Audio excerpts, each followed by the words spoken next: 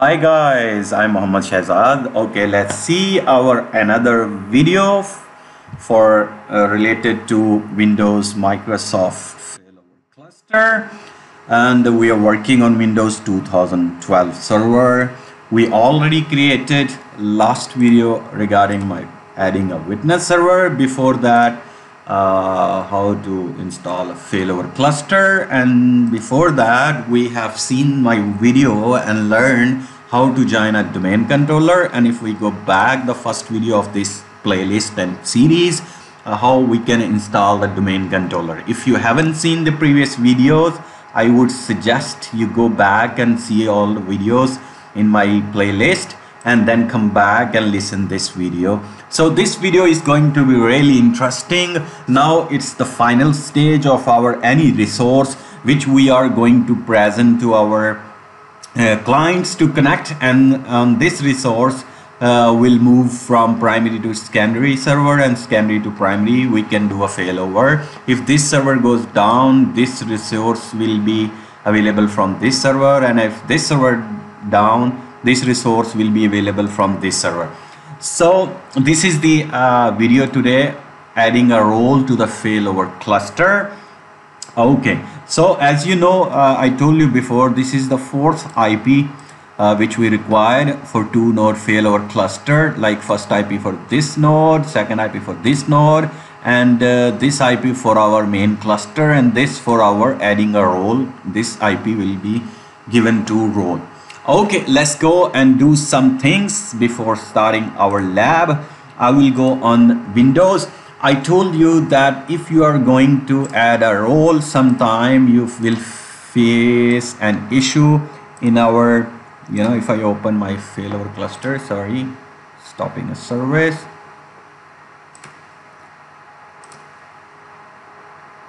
Okay, so both nodes are up and role is not there. This one also we can open here.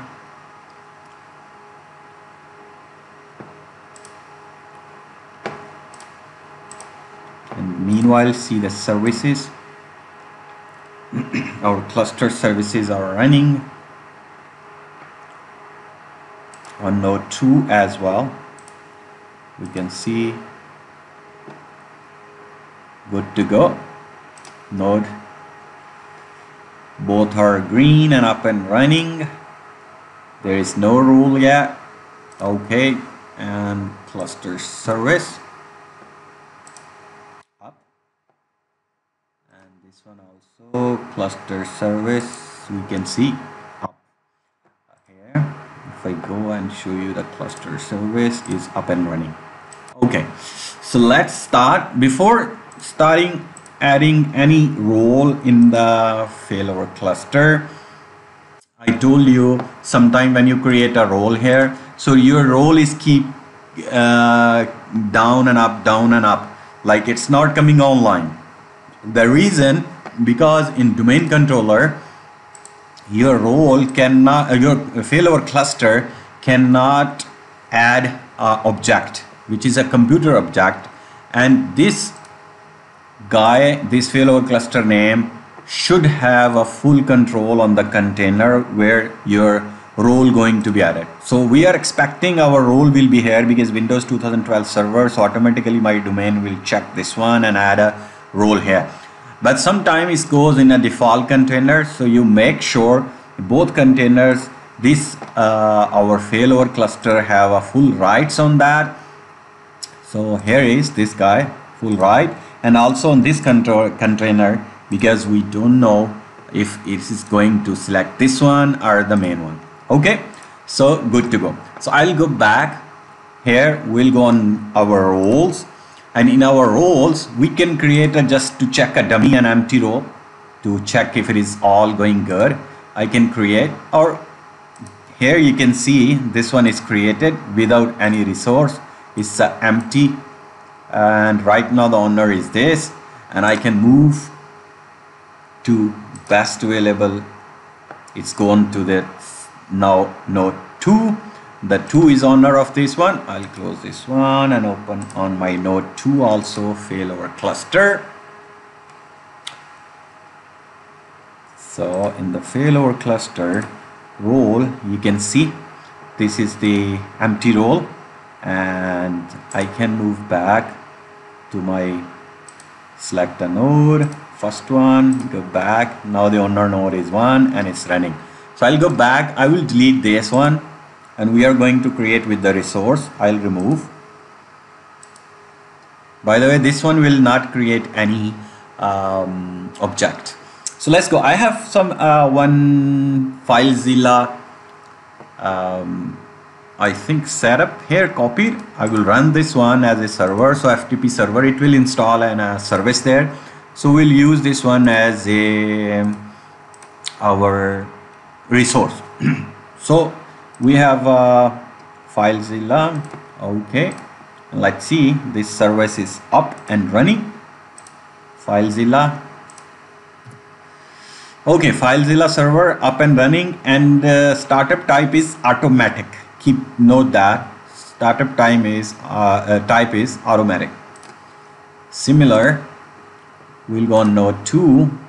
If I have here also in the documents, let's see. No, I'll copy from the other side. My witness. Okay, let's run direct from here.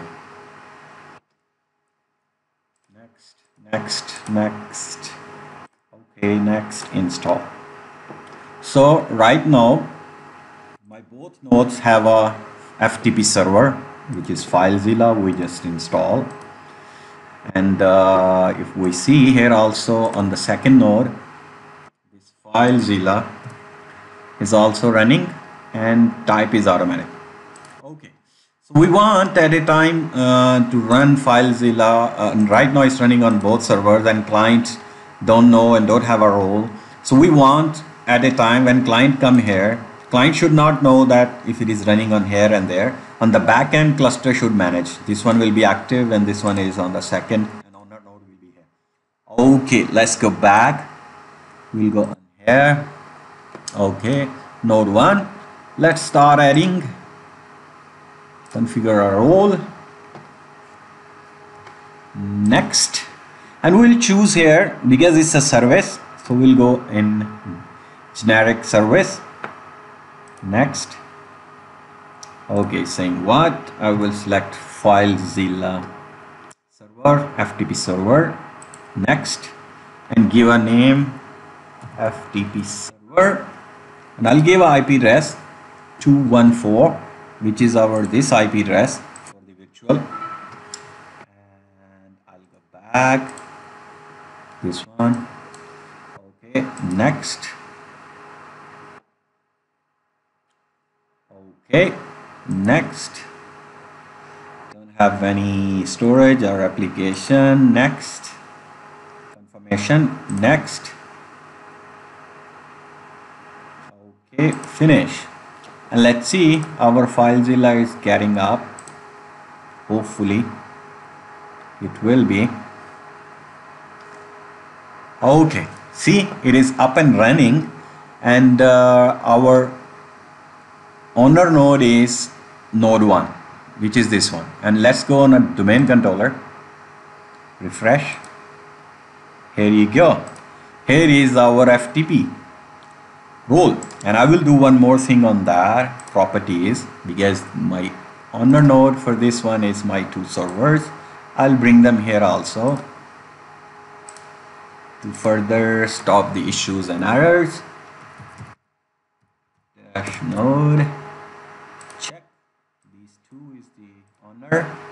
Okay, apply. Okay, full control, apply. Okay, good to go. Okay, so this one is done here. Second, I will go.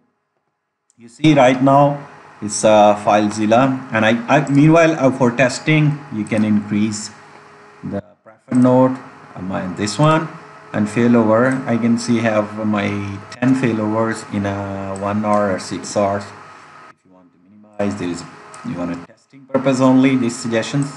Okay, so right now my owner node is 2, and second node is this one.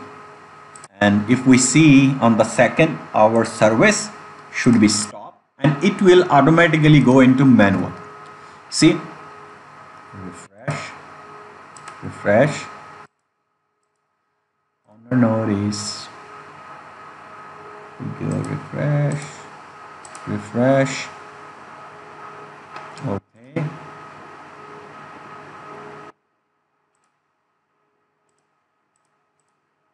Let's move this one and check. FileZilla of normal behavior. Okay, here is manual. Here should also be it came into automatic. Maybe it's a FileZilla, some options, FileZilla problems. Anyway, FileZilla services keep starting automatic. We can change it because the cluster always use the manual mode, and then it will go to the start. Okay, this is starting, this is manual, and this should also be manual. Cluster will do automatic, but you know, FileZilla they be trying to do. Okay, and should we stop here? Okay, refresh, because some applications they do automatic start and other. Okay, let's see here. We'll go in our failover and let's try to move it to best possible node. It will try to go on 2. It will bring up there. Okay, it's up online, and on node 2 it's up and running. So we'll go refresh. FileZilla is running here in manual mode, and node 1 it will be stopped automatic. So this is the, it depends on your application's behavior, what kind of applications you have and do it. So right now, see, here is running because our owner node is 2. Here is owner node is 2, and here is stopped because this one is not an owner node. That's great. So keep in mind, go through all these steps and you will not face any error or issue here. If you do this thing again, reminder, the cluster name should have a full right here and on the containers. So if we see, the third object is created. So this one was our adding a role to the failover cluster. Hopefully you will like it, and if you like, just click on like and subscribe my channel and hit the bell icon for upcoming great videos. Thank you very much.